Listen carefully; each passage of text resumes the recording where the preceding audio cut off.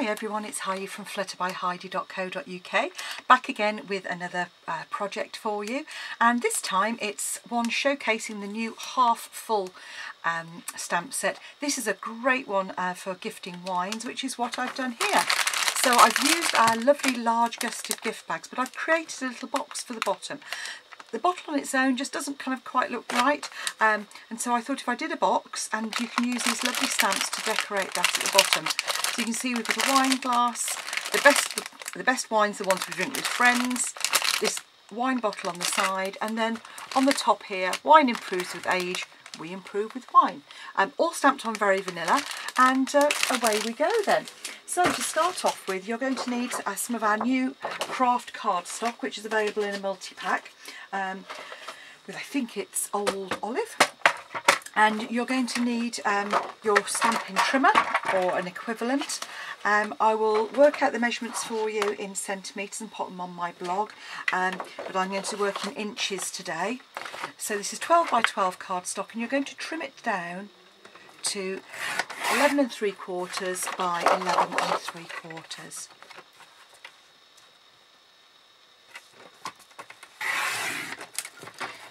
Once we've done that, just move our little bits away, and we're going to do some scoring. So you're going to score at 1 1/4. So the easiest way to do that is on the right hand side. So 1 1/4, 4 1/4, 7 1/2, and at 10 1/2. Rotate it once and repeat again, so that we're going to do that 1 1/4, 4 1/4, 7 1/2, and 10 1/2. So that's all our scoring done on that, and now you just need to come in and reinforce those score lines before we come and do some trimming. I've deliberately made this, this makes us about a 3 1/4 inch. It's just, European bottle sizes are 70 centilitres, so there's about 3 1/4 inch diameter bottle for a standard bottle of wine.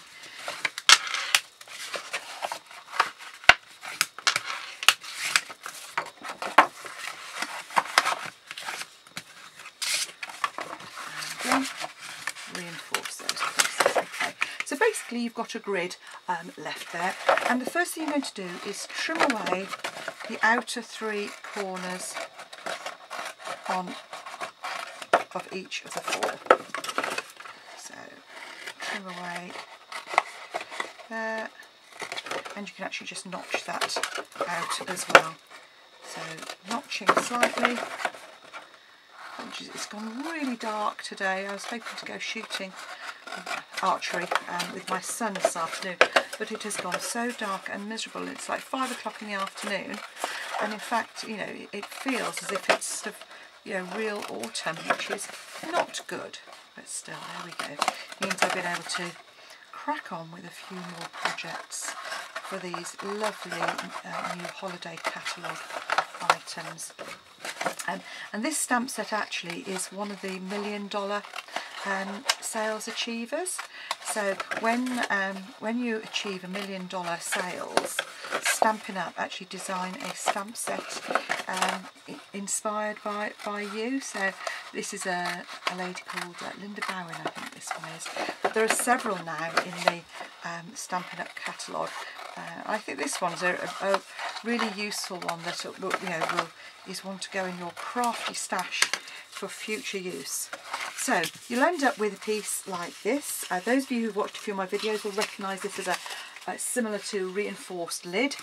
So what we're going to do is come in straight down on these pieces here, notch out, and notch out. And then I'm going to just cut a very small sliver off the end. That's just to help it fit in. This is back to what I've said before, when we make a box, where it's a square box, and you just want to make sure that you're not going to get any sort of fouling on the edges. So that's why I'm doing that. And sometimes you can see, working with a bigger box, it just helps to fold things out of the way. So turn it again. Now I have tried doing a sort of folded corner closure on this, which works. My original one won't use that, but it does make it a little bit bulky, and it actually makes it a bit more time consuming to make. And really, when we're gifting a bottle of wine, we're probably not wanting to spend a long time on this. You know, it's nice to make it look pretty, but you know, we want to get on with meeting up with our friends and enjoying their company. Oh yes, and now the rain comes down, lovely. Okay. So, we in effect have got what I kind of feel is a bit of a windmill. Turn it over, and now we're going to come in with our fuse and try and get that fuse as close to the edge as you can. And I'm even going to put an extra little bit on those as well, because that'll just help make it really nice and secure. And sorry, I was saying, so I tried doing a one where we fold the corners in, but I didn't feel it made it as strong as it might. And I think, you know, when the reason I put it in a box in the first place is because, you know, it doesn't kind of stand well in a bag. And yeah, bottle bags are fine, but you know what, you can't actually see what's in there. So once you've done that, just fold up each of those corners, line them up on the edge, like so. And then fold those top pieces in, and that's going to give us a really nice, sturdy bottle base. So there we go. So there's our bottle base. Now we need some panels to decorate, which I have cut here. So I'm using Very Vanilla and Cherry Cobbler, and these panels are not quite square. My original ones I cut square because I'd forgotten I'd adjusted the measurements slightly, but these ones I have actually adjusted so they are sort of slightly rectangular. So these are 3 1/8 by 2 7/8, and the Very Vanilla is 3 by 2 3/4. So I've got 3 of the Cherry Cobbler panels, and I've got 3 of the Very Vanilla panels. So I'm just going to come in and start by doing some stamping. So I'm using some archival black ink, which I've got here, and I'm just going to stamp this bottle. Now with these, they are quite detailed, and I found it was actually better if I had my stamping pierce mat and just stood up for that. So there's my bottle. It's not. I haven't stamped that as well as I could have done actually. So actually I'm going to use my spare piece that I've got here. So ink up really well.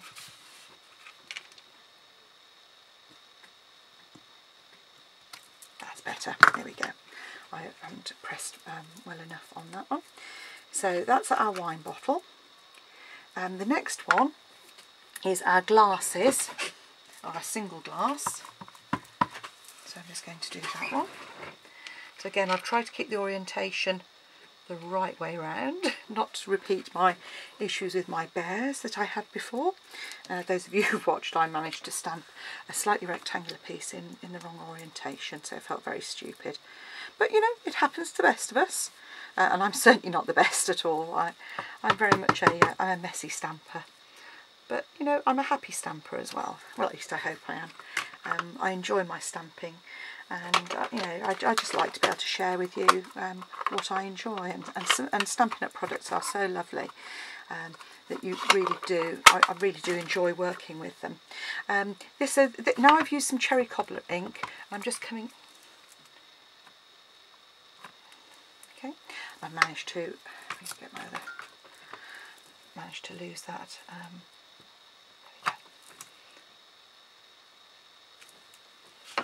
Not very straight, but never mind. And then the final piece is the large image, which is this one here. I'm not sure. It should just about be okay.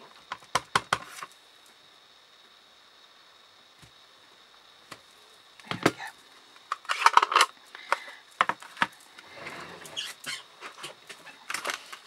Okay, so let's pop the stamps out of the way.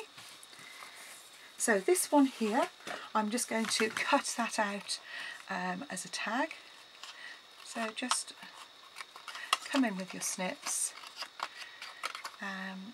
If you wanted to, actually what you could do with this one, just had a thought, is you could actually, as you cut it, pop it on there. You could, apart from putting your nice inky thumbprints on it, as I have just done, I wouldn't recommend that. Although it does add to the distressed look. If you stick it, before you cut it, onto a piece of cherry cobbler, you get a really nice backing, just rich. And that'll just make it a little bit more substantial as a tag. I felt that just on the very vanilla was a little bit thin, although obviously you could use our new thick very vanilla as well. Now I managed to get, I'm covered in ink today. I've been doing a fair few projects, and as a result I possibly haven't cleaned my hands in between stamping quite as well as I should have done. So there we go, there's our rather inky tag. Perhaps that'll just, I'll have to change that into a wine stain. So next thing I want to do is actually colour in some of these. So I'm going to use my aqua painter filled with a little bit of rubbing alcohol, and I'm just going to come in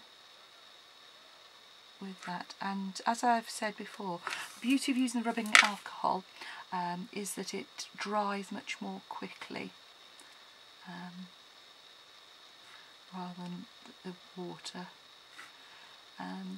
Just don't leave it in your aqua painter overnight, sort of once you've finished. And then I'm just going to do what we normally do, which is sort of ground the image. So I'm just going to sort of come across with a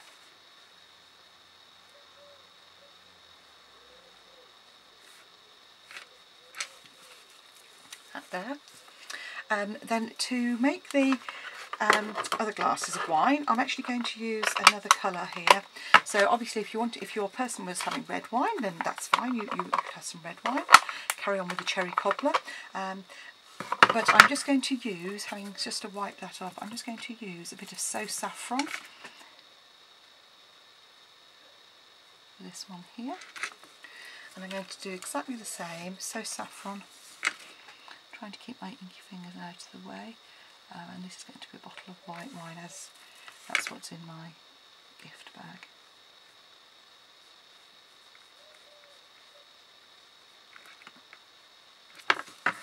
And then you can just use whatever colour you happen to have handy to do the top.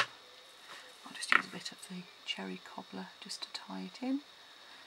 So that's sort of, you get those foil tops, different colour. And then you can then colour the middle part if you want. The danger of this is because you're using rubbing alcohol, you may get some slight bleeding of colour. So just be a little careful. That's the downside of using the alcohol. It's great for colouring in, but not so good for going over your actual stamping. So we've done those 3 panels.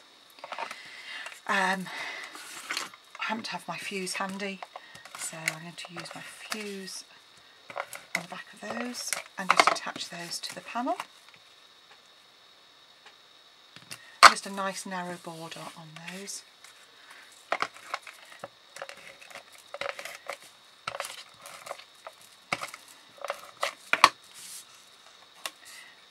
And then all that's left to do is to create our tag and package everything up. So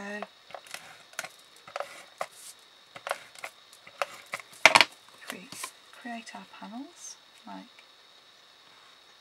so. Obviously it would probably be sensible for me to put the panels on before I created the box, but where would be the fun in making life easy for myself? It just goes to show, if you haven't, it is easy enough to pop those on. as much as anything because it's a fairly substantial box, and you're putting card layers on, so there we go. And then this last one. Obviously you could create a fourth panel to go on the back if you wanted to, but I think most people only look at the front and the sides. So there's our box. We then need to get our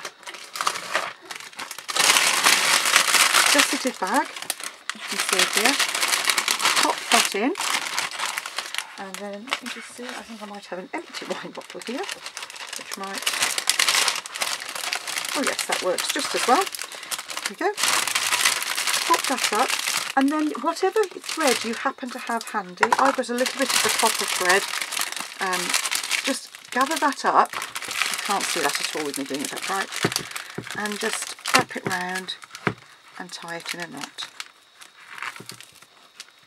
And then punch a hole with a handheld punch through the top there, thread our tag through,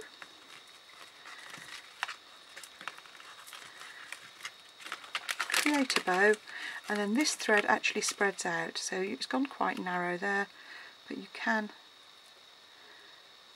it is a tube, so you can in fact spread it out afterwards if you want to. I rather like it, it's almost like a bit like copper wire, so I quite like it narrow, so just trim the ends off there, and there you have a decorative gift bag ready to gift. And here's the one I shall actually gift, because that one's got the wine in. I hope you've enjoyed that project, and I hope you're enjoying these series where I'm doing 3 projects with 1 stamp set.